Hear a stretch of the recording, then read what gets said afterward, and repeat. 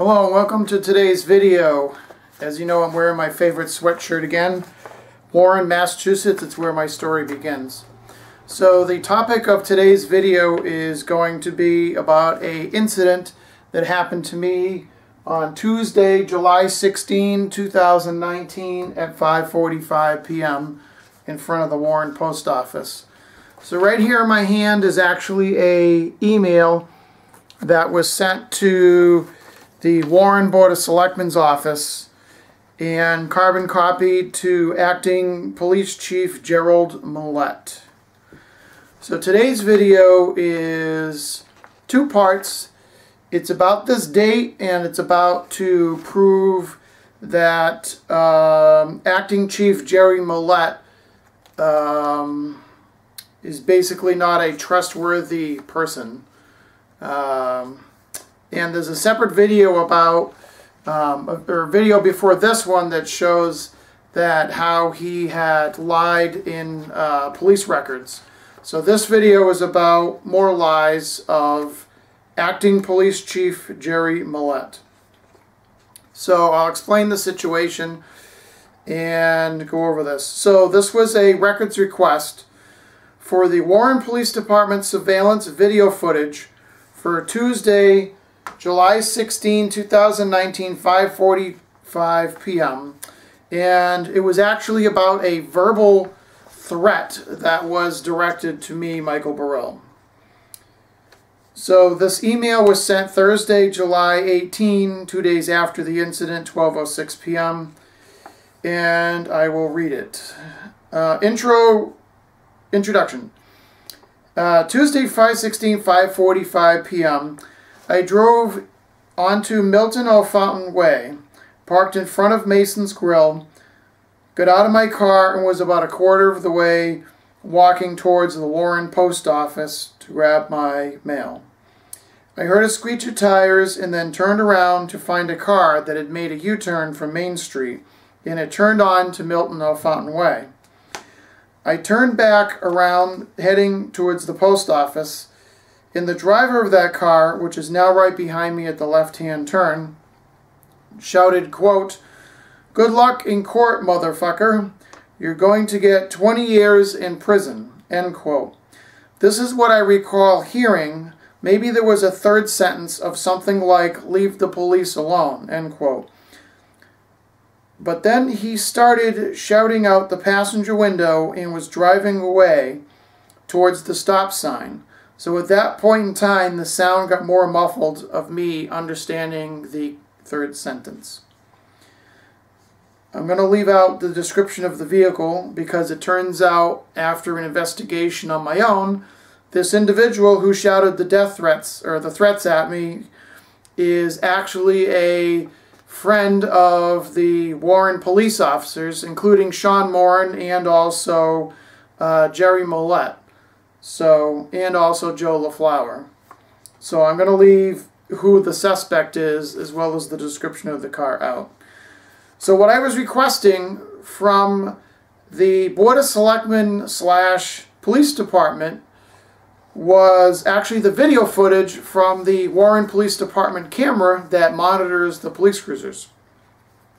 So requesting Town of Warren surveillance footage for the cameras facing outbounds from the police department, Milton O Fountain Way views, for Tuesday, 7/16 from 5:30 p.m. to 6 p.m. You should see my red Ford Taurus driving in at about 5:45 p.m. After I parked, the only other car was this black one. As I returned back to my car, mail in hand, I say at 5:47 p.m., also, the gray undercover police cruiser pulls into Milton O Fountain Way and backs into the police parking space.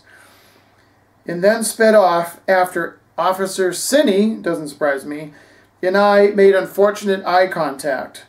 So my red car, and then the black one, and then the police gray undercover should be on the video footage pulling into the police department parking space. Number 2. Warren Rutland PD log entry. I called the Warren Police Department 436-9595 and reported the incident to dispatch, which I then received dispatcher Clark. This was after I drove out of Warren, fearing for my life again, calling dispatch. She agreed to data enter my verbal statement, but I refused to have an officer call me back, which the story changed after I identified myself to Rutland Regional Dispatch Center as Michael Baril, which was a red flag on Town of Warren's part. She then changed the story and then said she couldn't log the entry, but I needed to speak to an on-duty police officer. The on-duty officers were Officer Sinney, which I have a pending town complaint of selectman misconduct with him towards me, is still a pending complaint. She then stated the next officer on was Officer Joey LaFlower. I was like, nope, that's not going to work either. She then suggested my third option is that I should contact Jerry Millette, the acting chief of police, and file my complaint with him. And also asked for the video footage from the police department cameras that would help Millette identify the suspect of that car. So please provide me the dispatcher log entry and any Millette police reports, anything relayed to him by the town of Rutland. Lastly, by that private citizen shouting that threat to me proves to me that he, meaning the suspect, is related to a co-worker of one of the Warren police officers, who is he to, quote, state that I am going to be getting 20 years in prison in advance prior to even going to court for the very first time. That also seems to suggest in this public record to the town of Warren and its police department that I am being set up in East Brookfield Court to be found guilty, which is highly illegal and a criminal act on behalf of those police officers. This further proves to me that the police department, including Sean Morin, Officer Sinney, Joe LaFlower, and also the acting police chief Millette, is clearly biased, and this alleged criminal charge is then personal from Warren police officers to me. Respectfully submitted, Michael Baril. And that's the email that was sent to the Board of Selectmen's office, including carbon copying Officer Millette. So on Wednesday, July 24, I emailed back the Board of Selectmen's office checking in. On Monday, July 29 at 3:05 p.m., I get an email back from the Selectmen's office with the response to the public request. I says, on Monday, July 29, 3:53 p.m., I email back, thank you, now I just need the DVD of the actual footage and Millette to start working the case. Acting Chief Millette, to my understanding, has not furnished the proper police work from 2 to 3 months ago regarding his promise to check into Jacob Pensinger, a friend of the Warren police officers. James Gagner's Facebook keeps mocking them that they won't get caught, which Millette's co-workers are on the same Facebook page that I also complained about. So to be honest, I have no faith that anyone within the Warren Police Department, including Millette as the acting chief of police, will lift a finger to criminally prosecute any of their own police friends on the same Facebook page where they continue to harass other residents in Warren, and they also happen to be the actual suspects of the acts towards me. Second, Acting Chief Millette now has a second case of a verbal threat, which part that shouted the threat that I should also stop harassing Warren police officers. So that proves that the suspect is also additionally a police friend, and that Acting Chief Millette is Acting Chief Millette going to charge both planning board members that just recently left and or resigned, and my complaints on that one, which are still pending, and the police department has still not lifted a finger about those, from several months ago. As you can see, I personally spoon-fed these matters to Millette, having no faith that any of the crooked Warren cops can perform any unbiased investigation based upon the town's public records that have been received to date. Okay, so then I'm going to skip the next paragraph because it goes into personal detail about some criminal stuff on Acting Chief Millette. The next thing is Monday, July 29, 3:56 p.m. Michael, I am sorry, but my understanding there is no video audio available. So at this point I'm totally confused. And I just said, another town employee told me whose car that was. And it's another town employee unrelated to this one, so now I'm going to be filing another complaint. Thursday, August 1, 2019, 9:22 a.m. Selectman's office replied back, Michael, there is no record responsive to the request regarding video audio. Wednesday, August 7, 2019, 11:45 p.m. I reply back to the Board of Selectmen's office. I got your email, but I'm confused why you keep stating there is no record, no video. You had already told me prior that my last email to you was for a brand new item for the correspondence from Warren Police Department, including Acting Chief Gerald Morin, to you, the Board of Selectmen's office, confirming that there is no video footage. Unless it's not Millette, that means that you told me no video. I'm looking for the correspondence of who told you there is no Warren Police video footage. Then I have an email from Selectman Nardi that says, please keep me advised as to the status of this issue. Let's see. The next one is... Oh, okay.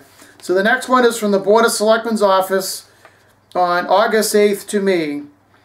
I understood your request. However, Chief Millette advised me that there is no video verbally to me in person. I have nothing in writing between Millette and the Selectmen's office, as it was only verbal only. So here is my opinion on this. So what I was asking was video footage of the police department cameras that are mounted outside the police department door that the police go out in, which is where 1 Milton O Fountain Way is. That video records the police cruisers parking in and out of the police spaces that also sees cars coming into Milton O Fountain Way. So as you can see from the evidence I have, that, heaven forbid, if somebody were to egg a police cruiser, they would be right on top of their own video footage of who in what egged the police car that's parked in their own parking space. So in this case, they know that by looking at the footage that it implicates one of their friends, including also co-workers of Jerry Millette. So what do? They come back in town records and say, Officer Millette said there is no video footage. So that proves two things. One, those cameras are not hooked to anything and they're just there for show, which is not a true statement, because I have received video footage of those cameras before. So that means the second thing. That means that Officer Millette knows who the suspect is in this case, of who verbally threatened me on a pending criminal case by Millette's own co-worker, that he cannot give me that video footage because it implicates Warren police officers, his co-workers, and also implicates another town employee whose car that was. So basically, this whole video is about that a threat happened to me. I respectfully followed the chains of command to the Warren Selectmen's office to grab that video footage from Warren Police, and Officer Millette basically shoved it up my ass saying, we have no video footage. So, so this video is about Officer Millette proves that he will lie, cheat, and steal to protect his co-workers. So is he a respectable police law enforcement figure? Absolutely not. And I've already said that in previous videos, and I will say it to the day, every goddamn day that I go to court, that I will say that Officer Millette lies, cheats, and steals for his own co-workers. That he is not a trustworthy acting chief of police, and from my experience, from his own records in the town's computer system, I wouldn't trust him either. And the residents of Warren, as of this point in time, and from before, should have no faith in Jerry Millette, Warren Police Officer Jerry Millette, as the chief. You shouldn't even have any faith that he's even a police officer. And this video should serve that the public needs to come forward and ask for Jerry Millette's resignation from the Board of Selectmen's office. And as you can see, Dario Nardi, who's now the chairman of Board of Selectmen, is a person that doesn't take shit from anybody. So my suggestion would be is to go to the Warren Board of Selectmen's meeting, and you go up there and you see Dario Nardi and you ask that you want Officer Millette fired from the police department as a town employee, and that he should not be chief of police because he doesn't deserve to even be an employee of the town of Warren. If he's going to lie about video footage that protects his own co-workers, he's definitely a piece of shit, and he basically should not be the chief. Thank you.